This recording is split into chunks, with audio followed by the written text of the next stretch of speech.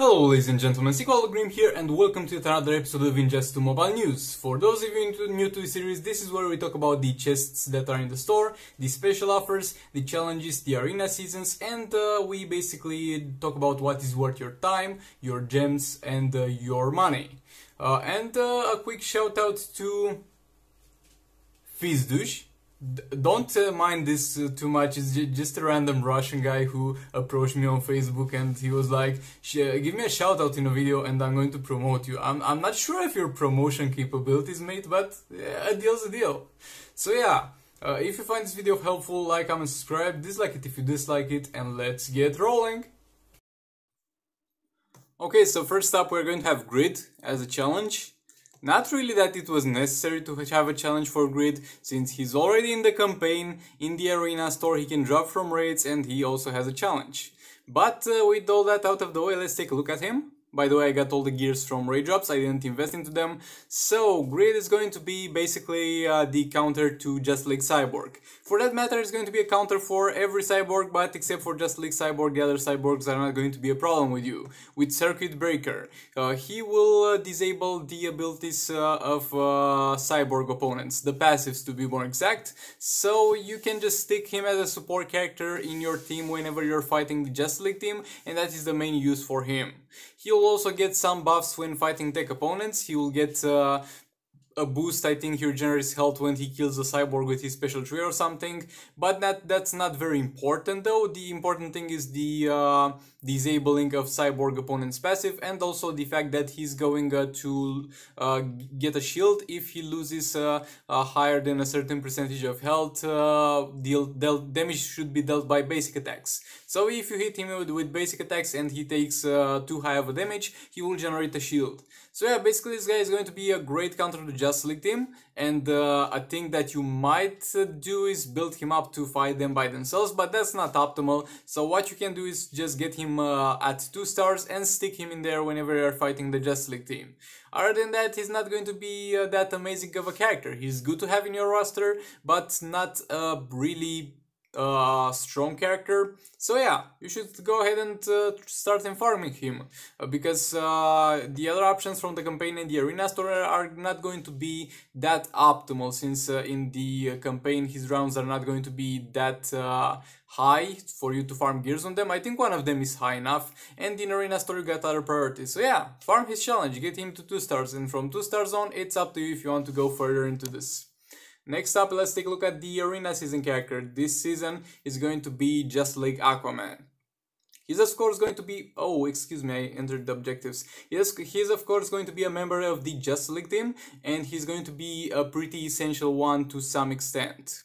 So, the thing that makes him an essential member is going to be the passive that he has. This is going to provide a 90% chance to armor pierce attacks for the Just League team. At 5 stars, when you upgrade the passive, is going to be 100%. So, yeah, by putting him in a Just League team, all the Just League characters will ignore with every basic attack the defense of the enemy. And that is going to be great if you are going to be using the classic Just League team like him, coupled with Cyborg and Just League the Flash. Other than that, it's also notable the fact that he is able to revive the KO Just League member by using his super move. That might come in handy at some points. And he also does power slow generation on his special too, though that's not a big deal. Like, power slow is not even as close as good to power drain. So yeah, the only thing that you need this guy for is going to be the passive, and it's going to be a pretty good passive. Though lately the optimal team in terms of Just League team for raids at the very least is going to be with Cyborg and the Batman, so he does not have a place there. And another thing to keep in mind is that if he's not paired up with the Cyborg and Flash, or at least with Cyborg, he's not going to do that much by himself. But other than that, he's a great character, a character that should definitely do your best to farm. But I wouldn't really refresh with gems for him. Depends on your priorities and depends if you have Just League Cyborg already and you want to get this guy maxed. But I wouldn't really refresh with gems for him, because he comes in quite often and it's not that hard of an arena season compared to other characters. Now let's get into the store section of the video and let's take a look at the chests that are up for sale right now. First of all, we got the Enchantress Legendary chest. This is going to be total crap, and I advise you to please do not buy this. If you bought this, then this was a waste of gems. First of all, getting over the fact that Enchanter is not going to do much for you in terms of raids, and she's just an Arena and Champions Arena character, and you'll need to get her gears from the special offers. Like, getting that out of the way, not even thinking about that, there is a Suicide Squad chest where you have chances to drop either her, Harley, or Deadshot. And if you look at the chances on that chest, you have better odds getting her from there than from here. And also, she's going to be more or less useless without the full Suicide Squad team. Oh boy, I'm going to put this in the title of the video and in the thumbnail, because this chest has been a long time coming. Because it's been absent for a very long time. We have the Joker League of Anarchy chest, and as we all know, League of Anarchy characters are going to be one of the best characters in the game for raids, and at the same time they are going to be needed in order to farm the Batman Ninja challenge. So everybody's looking for a League of Anarchy character right now. So let's start with pointing out a few things about the characters. All three of them are going to be amazing characters, that's going to be a given, but you will not get Heartbreaker Harley Quinn's gears pretty much anywhere, maybe except for tier 7 and tier 8 raid drops. So in tier 6 they do not drop, so if you don't have them already, you might need to buy a paid offer for them. Last Left the Joker does drop shards from raids, so even if you don't drop him from this chest, you will eventually max him out and then proceed to have additional shards for him just by playing tier 6 raids. So that's also a thing to keep in mind. So while in the moment he might be a good drop, Last Left the Joker is actually the worst drop from this chest, because you can get him in other ways pretty much for free. And Entangling Poison Ivy is going to be must have no matter which one of those other two that I mentioned you are using for raids, because with League of Anarchy you are going to be using two raid teams, once with Joker and once with Harley, and Entangling Poison Ivy has to be in both of them, so you pretty much have to choose. Another thing, in order to make Harley work, you will need to have Arkham Knight Batman, because that is how the team works. So yeah, now let's get into the chances. You got a 6% chance to get some of them, and as I have already said, the best drop is going to be Entangling Poison Ivy. Heartbreak Harley Quinn will not have gears, and Last of the Joker, you will most likely get him maxed eventually from tier 6 raids. And also the problem with this is that even for Last of the Joker and Entangling Poison Ivy, their gears do drop from tier 6 raids. It will take you quite some time, to be honest, to get those gears. So look, if you're going to look at this chest and wonder if you want to open it and try and get them, go into your collection and click on the card of Last Level Joker and Entangling Poison Ivy, because even if you don't have the characters, you can look at what gears of those characters you do have. If you have like 4 to 5 gears for each one of them, even 5 on one and 3 on the other, then you might want to consider buying this chest in order to get them, because they are going to help you unlock the Batman Ninja Team Challenge. But if you are missing like 3 gears for each one of them, then this is not the time to get this. Just wait until you are going to drop more of their gears from raids. So yeah, I'm not going to buy this chest myself. If this was on sale, I would have bought it, and last time I saw it, I think it was on sale with the anniversary events. So I'm going to be conservative with my gems and hold on to spending them until this might actually get again on sale, and or I get a better deal for something. And don't get me wrong, the League of Anarchy is a must-have on every single account. But there's a right way to do it and there's a bad way to do it, and I have pretty much explained to you. So if you do have the gears, then maybe go for it. If you don't have the gears, then if you unlock them, you're not going to do anything with them anyway. Next up, the Just League power-up chest. This is going to be crap for a couple of reasons. Except for Cyborg, every single character over here is going to be in the arena, so you can unlock them that way. And if you take a look at this one, the price is not going to be that expensive, to be honest, and you're going to get some hero shards.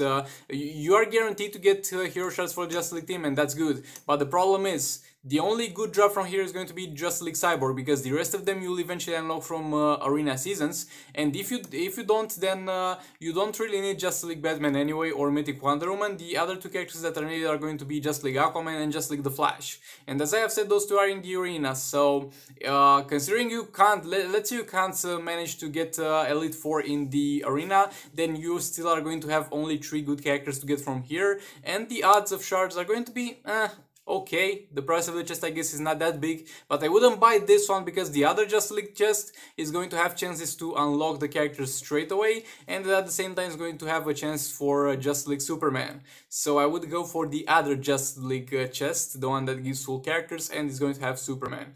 But you might want to try your luck with this if you are missing a few shards to get one of them to 6 stars. But yet again, if you are in that situation, then there's always Champions Arena and Prismatic shards for you. And over here we have one of the best, if not the best, premium chests.